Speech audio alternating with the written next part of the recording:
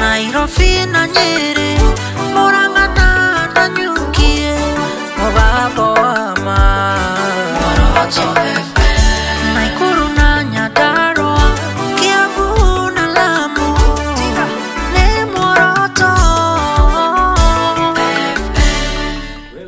Let me take this opportunity to thank and to talk to my fellow Kiamba constituents, and I'm happy and I really appreciate for those 8 months you have given me to read and to serve you, and I believe I've done my best within those 8 months. I'm telling people it's a mock exam, and we are going to have an opportunity to do now the final exam in the month of August and requesting, because you know very well we have a saying in Kiamba that kazi yetu inaonekana kana wewe unaoneka, and I'm asking them for 5 term full term so that I can be able to continue doing what we are doing in terms of innovating our classrooms, educating our young people who are on the load sides, giving them bursaries in free and transparency manner, making sure that we take them for short courses, at least to empower them in one way or the other, because we are considerate that life has become hard.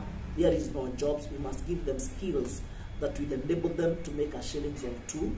And that is, I'm going to continue with that even with the innovations, but mostly I'm saying we will also start a feeding program in all our primary schools so that at least we can be able to elevate and also to keep up with schools and the modern schools that are coming up, even though we know that sometimes people used to sleep without food. I'm making it deliberate, that to make sure that those students, those primary school students, they have a feeding program. They can be taking their lunch in school.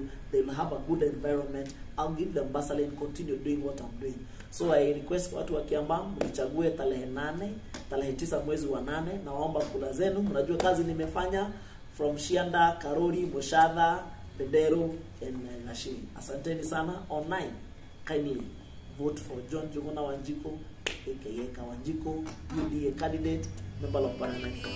Thank you very much.